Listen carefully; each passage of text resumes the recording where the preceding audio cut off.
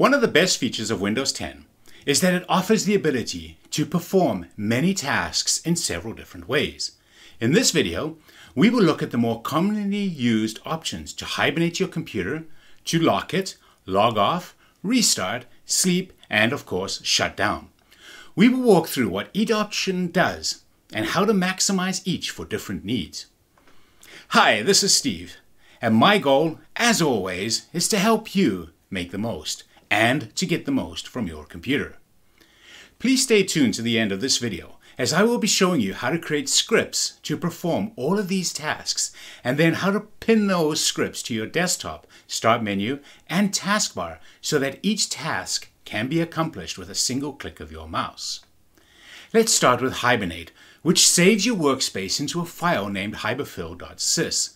Then it shuts down, and when you power back on, it reads that file back into memory and essentially allows you to continue where you left off. Hibernate would be useful for those using a laptop who want to go to another location and continue where they did leave off. Click on Start, Power, and if you do not see the Hibernate option in the menu here, click on Start and begin by typing Control Panel. When you see the Control Panel pop up, open it up, and you may have to, on the right hand side here, change the view by to small icons. Once the list loads, look for Power options, open it up, and on the left hand side, click on Choose what the power buttons do. Once that opens, you will see the Hibernate option here is not checked off, and it is also grayed out. To enable the option, at the top you'll see Change Settings that are currently unavailable. Click on that. Now you can click on Hibernate to enable it. Save the changes, and now when you click on Start, Power, you will see there's a Hibernate option here that you can use to put your computer into Hibernate mode. If you never use Hibernate, you can certainly disable it and free up space that it otherwise uses. You can click on Start, type CMD, and when the command prompt option pops up, right click on it and choose Run as Administrator. In the command box that opens up on your screen, type powercfg space -h off. That turns Hibernate off and also removes the hiberfill.sys file. You'll see it's no longer an option in the Start menu. If you need to turn Hibernate back on, repeat the same command, but instead of off at the end, you type on. Now if you click on Start, Power, you'll see the Hibernate option is back again. When you lock your computer, you are taken back to your login screen that makes you type in your password to continue. Make sure you always have a password, because if you do not, gaining access to confidential information like saved logons, etc. is easy. To lock your computer, click on Start, click on your username icon, and there you should see the lock option. If it's not there, just as we did with the Hibernate, go into the power options in the control panel and you will be able to enable the lock option there. When you log off or sign out of the computer, Windows closes all applications and takes you back to the login screen where you would need to type in your password. To log off or sign out, click on Start and then click on your username to see the sign out option. When you restart, you force the operating system to close all programs, including all processes, so that when the computer does its power cycle, the core kernel can be initialized with either new or changes to the hardware or software. This is typically used when you update a program or install new hardware. To restart, click on Start, Power Options, and you should see the Restart option at the bottom of the list. Click on that and your computer will restart. Now, sleep is a mode that consumes less power and is typically used when someone is stepping away from their computer for a short while, such as taking a coffee break. Or power-conscious users or those using a laptop might use this option, but it is not recommended for use if you are going to be moving the computer to another location. Click on Start, Power and Sleep, and here you should see the sleep option. If it's not there or you actually want to remove it from the list, it's the same as before. Go into your control panel, click on Power Options, choose what the power buttons do, and click on Change Settings that are currently unavailable, and take the check mark out of the box next to Sleep here. When you save the changes, have a look back again, and you'll see Sleep has been removed from the list. Now, my biggest issue with Windows 10 is that by default, it enables fast startup that allows your computer to shut down and boot up faster than previous versions of Windows. But shutting down in this case is a modified Hibernate mode. This can certainly help older SATA drives load Windows 10 faster, but the real downside is that the operating system just picks up where it left off. So any hardware issues, etc., are still going to be there. With the new SSD drives, the startup gains are negligible, so the setting does more harm than good. So how do we disable the Hibernate options? Click on your Windows key on your keyboard and begin by typing Control Panel. Once it appears, click on it, click on Power Options, choose what the power buttons do, change settings that are currently unavailable. Here is the one that we want to disable. Turn on Fast Startup. If we uncheck this and save changes, basically that will stop the shutdown from going into Hibernate mode and it will do a proper shutdown instead. Another shortcut that I like to use sometimes is if you press Alt and F4 on your keyboard. Whatever program is currently highlighted, this key combination will close it. But if your desktop has the focus as it does right now and you press Alt F4, you will see that we have the shutdown options: sign out, disconnect, hibernate, so on and so forth. I will often create shortcuts for clients, especially for those that use servers, with all of these commands as shortcuts on either their desktop, their start menu, or their taskbar. What I would recommend is open up your browser and go into your C drive, or you can do this into your Documents folder. Create a folder called Scripts. Do exclude this file or this folder from your antivirus scanner because it could potentially delete the files on you.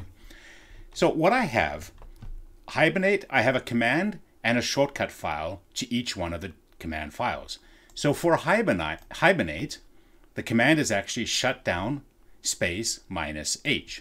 For lock, if we edit that file, there is the command for locking your computer. Now, I will include all of these in the notes down below, so please do check out the description once you're done with this video. For the Logoff command, it's shutdown space -L. For the restart command, it's shutdown -R for reboot, -F for force all running programs to close, -T, and then a 0 for do it immediately. You can change the 0 to 60 or 120 for 2 minutes or whatever value you decide in seconds. The sleep command is a little bit more complex. If you're using Hibernate, using sleep command would actually just put it into Hibernate. So in order to do a proper sleep, you first have to turn off Hibernate, which is the powercfg -H option. Then we issue the sleep command. Then we turn Hibernate back on. Now, of course, if you're not using Hibernate or you've disabled it, you can exclude the 2 lines in here to turn Hibernate on and off. So how do I do this? I've got one more command that I'm going to create, and that's shutdown. I'd right-click on the folder and we create a new text document. So in this case, we're going to create shutdown. And it's going to be a command file, so we change it to .cmd. Yes, when it prompts us. Edit the file, and to shut down the computer, we do a shutdown -S for the system, -F to force all running applications to close, and typically I use -T 0, which is immediately without any delay. So we save that file. To create a shortcut to it, right-click on the file with your mouse and drag it to a blank spot in this folder and choose the option to create a shortcut here. Now, the reason we're creating a shortcut is so that we can rename it to something that makes more sense. Nobody wants to see a CMD file, and we also have the ability then to add an icon to it. So in this case, we're going to name it Shutdown. Right-click on it, go into Properties. You need to click on the Advanced option at the bottom here, and you must run it as an administrator. So check off that option. Then all of my scripts, you'll notice, have icons that are already available on every single computer. Yes, there's a lot online, but I don't use anything online for clients because they need something that can be done with their environment. So we click on Change Icon. It will always tell you that the command contains no icons, which it doesn't, and it will load up the system default, which is the shell32.dll file. All of the icons that I use you can find in here. You can scroll through this list and find the ones that you want to use. I have my own preferences because I know these icons for using them for years now. The one I use for shutdown is this nice big red button here. Click on apply. OK, and we have our shutdown command. So if you want this on your desktop, which I often do for clients, just drag it onto your desktop and copy it there. You cannot mistake what that button does. Alrighty, pop quiz for all the experts out there. Right click on this shortcut. There's no option to pin to start or pin to the taskbar. In fact, any of these shortcuts that we've created, there is no option for that. So how do you do it? It's actually quite straightforward. Right click on any other shortcuts that you've created, click on properties, and in your target here we have to add a couple of things. Type cmd space /c space open quotation marks, go to the end of the line and close your quotation. Click on apply. Okay, now if we right click on this shortcut, there we have the option pin to start, right click, pin to taskbar. There's the option to shut down the system, and if we click on start, there's the shutdown button that we've created. For all those that have stuck by me to the end, I'm going to show you another one that you can do. New text document. We'll call this one firmware.cmd. What this one is, if you're not sure how to get into your BIOS of your system, and your system is running okay, there is a shutdown command.